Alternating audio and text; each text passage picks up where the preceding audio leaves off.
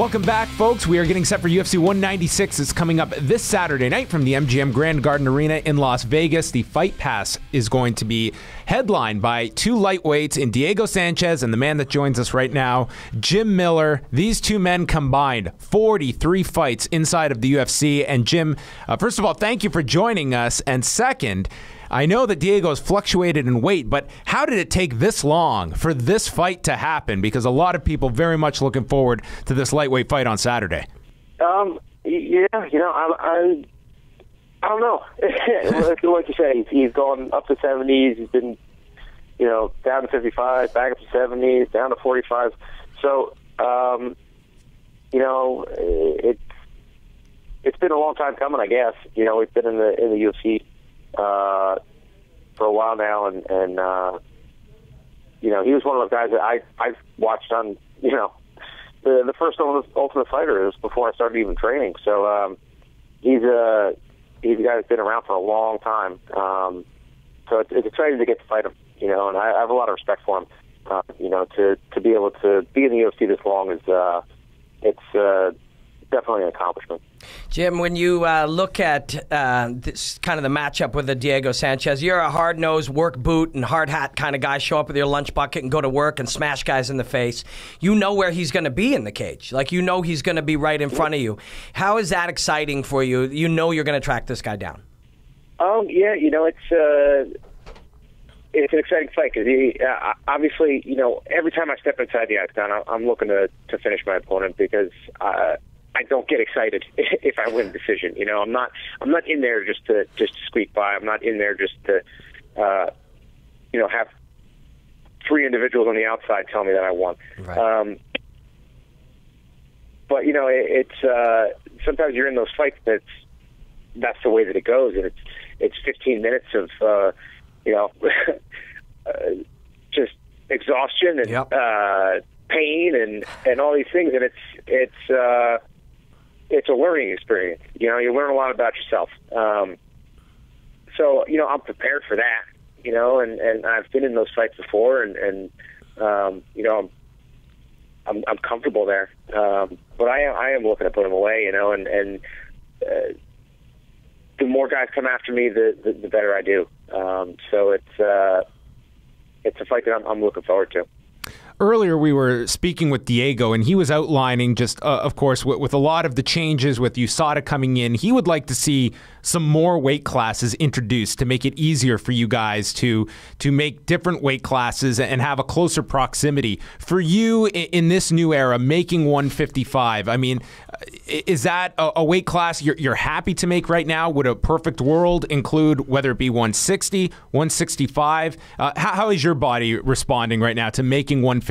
Because it's never a process that any fighter enjoys going into fight week, is the cut.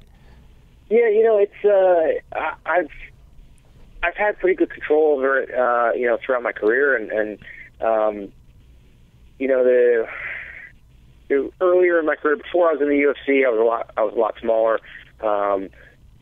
Walked around in mid-60s, and so it wasn't that difficult making weight. And once I got a couple fights deep into the UFC, and had been a professional, there's a difference between fighting professional and being a professional fighter. Once I kind of dedicated my life to it, I put on some weight, and it hasn't gotten any easier. Yeah. I had the toughest cut of my career last April when I fought in Newark, and not exactly sure why. I did everything that I normally do. I followed the plan fight week. I was same weight that I pretty much have always been, coming into fight week, and I struggled to take it off. I had to work extra hard to get the weight off, and it didn't even come back on right.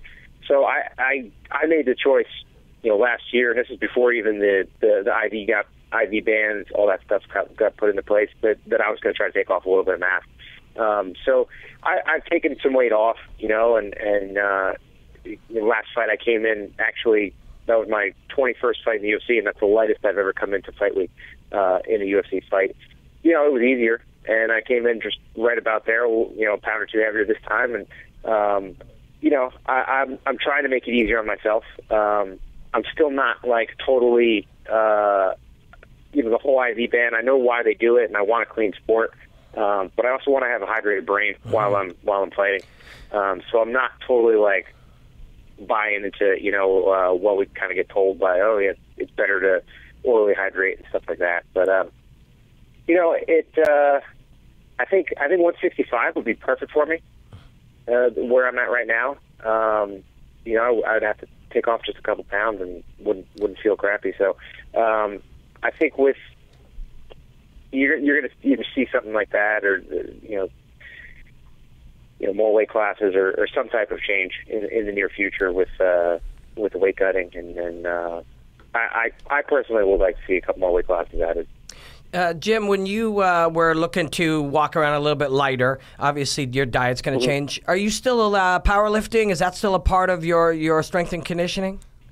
Not as much as I was. I focus a bit more on just being in good shape and getting the kind of the boring type of cardio and stuff like that, and just trying to feel good. And that's the thing. Like if I was dieting hard and still lifting and stuff like that, it bangs you up. When you're a couple weeks out from the fight, the last thing you need is that wavering confidence because you feel like crap. So I've just been trying to feel good and getting in a lot of technique and I get my hard rounds in and been feeling good. Can you be the first guy to submit Diego Sanchez? That's the plan. Yeah. Might be some bonus money then coming Jim Miller's way that we could be looking out for on Saturday. That's always nice. I also want to ask you about a guy that has now burst onto the scene in Mickey Gall, who's been working with your gym quite a lot. Is he back in the gym since his win over Mike Jackson? Because he's in a bit of a limbo situation right now where he's essentially waiting and I'm sure chomping at the bit to return, and it's kind of out of his power. How much have you been seeing him in the gym? Is he just regularly just keeping busy? I know that he's busy.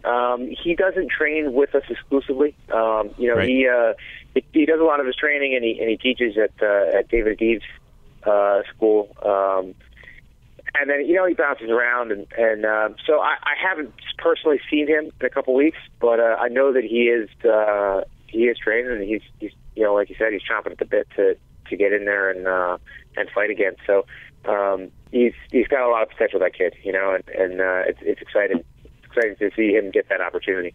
And how is the gym going, Jim? It's been some time since you guys launched it, but how are things going? And is it where you anticipated it being by this point?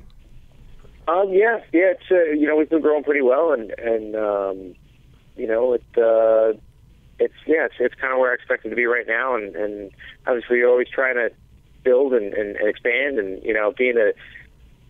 being a business owner now, it's definitely adds some stress to it. I got quite a few more gray hairs than I had, a year and a half ago. But it's pretty cool. It's really cool to kind of have that. We try to have a very close knit group and family atmosphere, and it's really cool to to have that positive impact on people's lives and stuff. So it's a lot of fun. I can't take credit for this name being thrown out there, but was there any thought to naming this place Jim Miller?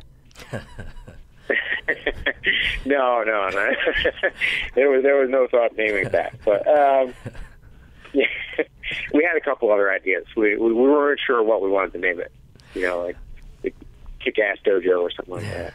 We're really looking forward to this one, Jim. I don't think it's possible for this fight to disappoint. A lot of people looking forward to it. 6:30 Eastern, the Fight Pass prelims kickoff. It's UFC 196 this Saturday night. Diego Sanchez and Jim Miller going at it at 155 pounds. Jim, thank you so much for this time. It was great to speak with you. No problem. Thank you for having me, guys.